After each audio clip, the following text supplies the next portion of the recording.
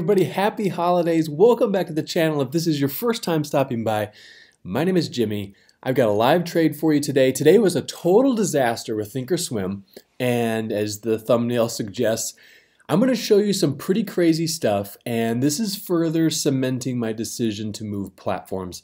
You heard me talk about it yesterday. If you didn't, I'll toss that video right up here. But I've been having delays, and the fills I've been getting have been crazy slow. And I got a little more information today from the TD Ameritrade help desk, or the ThinkOrSwim help desk, as to why it was so delayed. I've been getting comments from you all telling me that you've been having the same issues. I really don't know why all of a sudden it's happening, other than they must have a lot more volume. That's the only thing that makes sense to me. So today I'm going to get into that. I'm going to show you my live trade. Today was a red day for me. I took a 1 hour loser, but I had a strange interaction with the support staff at ThinkOrSwim.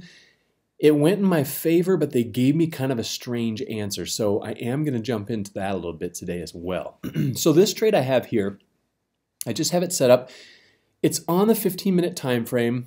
I recorded this from this morning, and what I was watching was this last 15-minute candle. I watch the high, and I like to watch the low. And I like to place an order to go long above the high. I usually go 5 to 10 cents above, and then I like to get short 5 to 10 cents below this candle. Now, something people have been asking me recently is, what about if it's a small, tiny candle? Like, what if this was the last 15-minute candle? And my response to that is, I'll typically go and look for another candle that gets me a little further away. If it's 25 cents is the range of the candle, that's, I think, acceptable for me to trade 10 cents above and 10 cents below the high and the low. But if it's like a 6 cent or a 10 cent candle, that's just a little too small for my trading ideas. It just doesn't seem to work as well because you can get some whipping around. But make sure you back test anything that you do. Back test it 100 times, whatever you decide to choose as your entry. That way you have firm statistics on your win rate wherever your specific entry is located. So before we get into this, I'm just going to roll the disclaimer real quick. I'm just an uncertified dude that likes to trade the markets. This is just entertainment and just to kind of show you my live experience. So let's jump into things. I'm going to hit play on this, and you're going to see something wild. You're going to see something very, very wild. So as this opens up, this is 10 seconds before the bell, and you're going to see this push to the downside right out of the gate. And it's just bizarre the way this fill is going to attempt to happen. So it opens up and immediately starts getting slapped back down. At first I thought we were going to go long, so I switched over to my long account, and then I realized we're going short. So I flipped back over to the short account, and I'm waiting to see what's going to happen. And we get this really violent push. So I'm triggered right there, right? So you're counting the seconds. 1, 2, 3, 4, 5, 6. We're going on. Trades going on. Trades going on. I'm about to pause this. You're probably wondering what's going on. So here's the thing. Many seconds have gone by, and my order is still here, right here to go short. That's my order. That's my stop loss. Nothing's happened. I keep playing. Nothing. I'm thinking, did I somehow get skipped like in both directions? And then I hear a chime. And look over here. I got a nice fill. That's where I wanted to be filled, but I wanted to be filled there about 30 seconds ago. And I've got 3 shares. So this I already know is a disaster, because what can happen here now is that until this position is filled, you don't have access to the trade. You can't get out of it. You can't add to it. You can't do anything. So as I click play, you'll see me kind of watch it here to see if I'm going to keep getting filled. And you're going to see my shares right here go from 3 to 400. And then what do we go to? 420. Okay, we got 20 more. I feel like we've been in this trade like 10 minutes. What else do we got here? 440. Okay. 460, still not even halfway filled. 510, 513, 613, 614, 800. Oh, I'm finally full. That full fill took over 14 seconds to get me filled with just a measly 1,200 shares. I know traders that trade 5 and 10,000 share lots. They'd still be in this trade for another 10 minutes trying to get filled. So now that I'm filled and my stop loss has been rejected because I'm well back above it because there was such a massive delay, now I'm down already. So you can see I try to manage this. I'm like, I don't really know what to do. So then I think it's going to go long. So then I just cover the position. And I stop out for a $437 loss.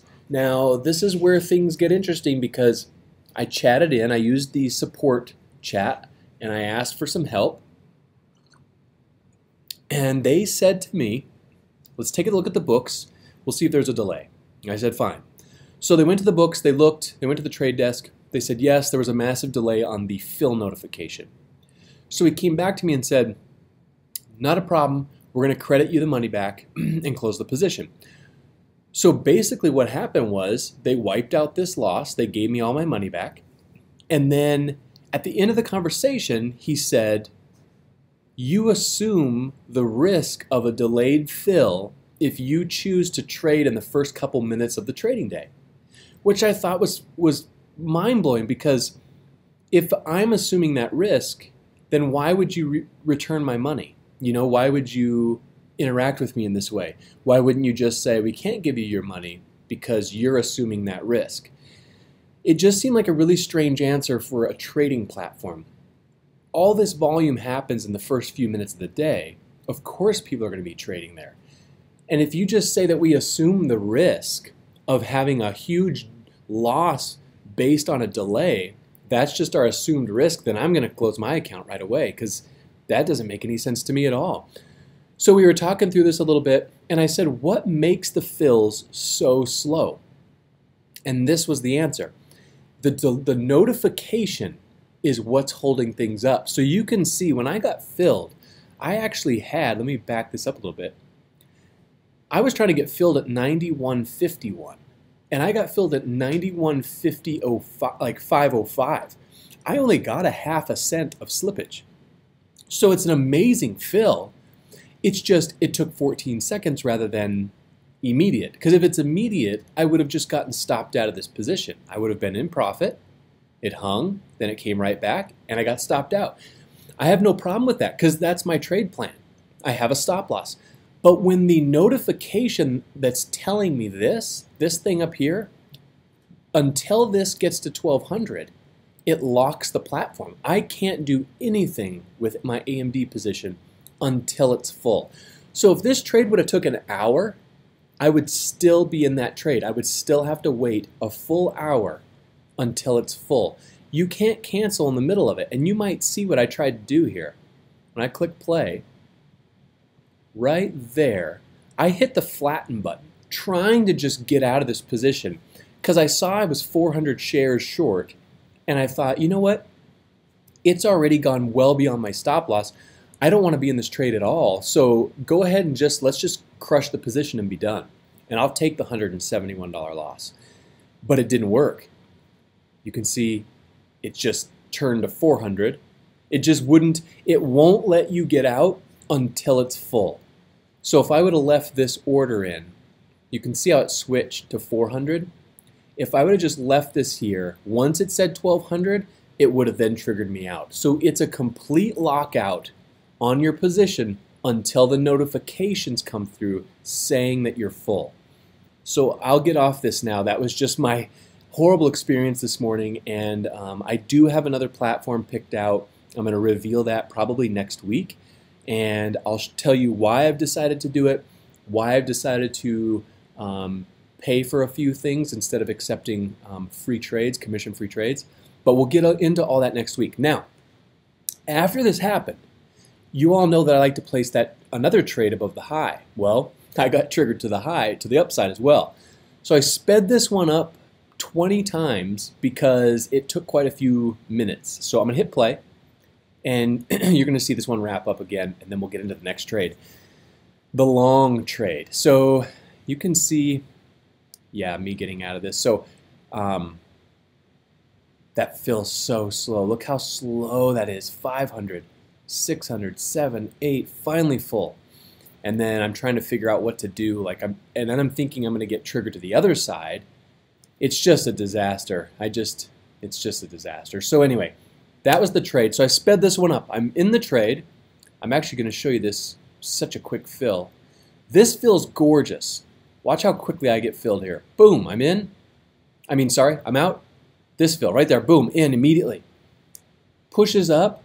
I got about $200 profit. It ends up hitting close to $350 profit. Drops back down. We actually open another candle, and you know that I'm not in trades very long, so this is a really long trade for me. It's holding, it's holding, it's holding, it's holding. It keeps acting like someone's accumulating shares at that 92 level or 92.10, because it'll refill itself and then push higher, then come down, refill, push higher. And I'm waiting for the break of that first candle's high, and we get it. It goes into 350s and just gets rejected. It could never get any momentum over and above that high. So I'm just waiting, waiting, waiting, waiting. It's hanging.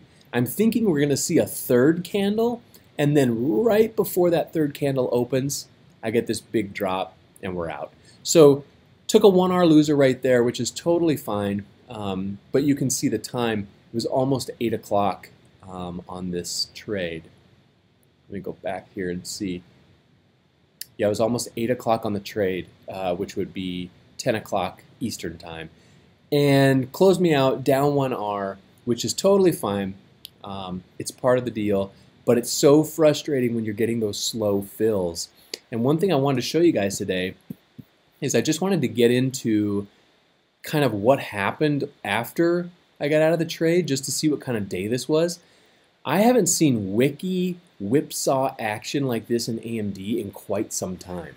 So this was a loser from the gate. Like, there's no, AMD really hasn't moved. Like, it opened today at 91.80. It's trading at 91.71 right now, and the market's closed because it was an abbreviated day. So as you can see, AMD did nothing. It was a disaster of a name to trade. It was just all over the place. So I imagine if any of you were engaged with AMD, you probably got whipsawed around. Drop down the comments. Let me know how it went. Today was just a strange one. I did want to risk 1 hour, as I told you yesterday, because I've seen big momentum on, holidays, like just before a holiday or just after a holiday. Nobody really expects it, and then something big happens. A couple years ago, right before Thanksgiving, or actually it might have been the day after, it was like Thanksgiving was on Thursday and the markets were open on Friday.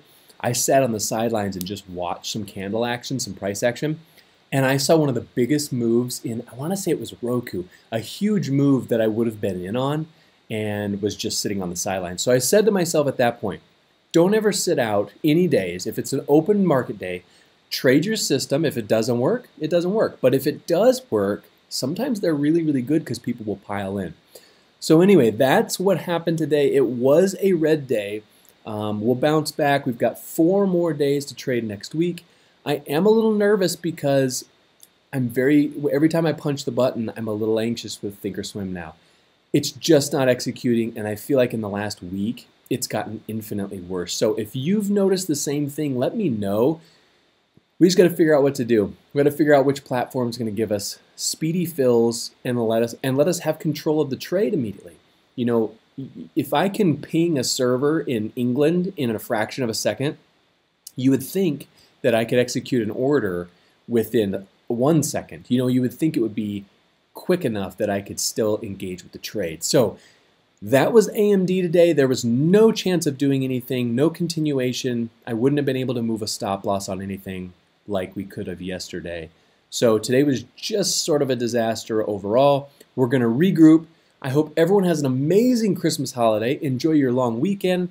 We'll be back at it on Monday. Leave me a comment below. Let me know what you're doing for the holidays. I want to thank everyone again for being part of the channel. We're putting the creep on that 6,000 subscriber mark, and that's really exciting. So I want to thank everyone for that. We are going to have more live streams coming soon in January, so stay tuned for that. Hope everyone is well, and we'll see you on Monday. Have a great holiday.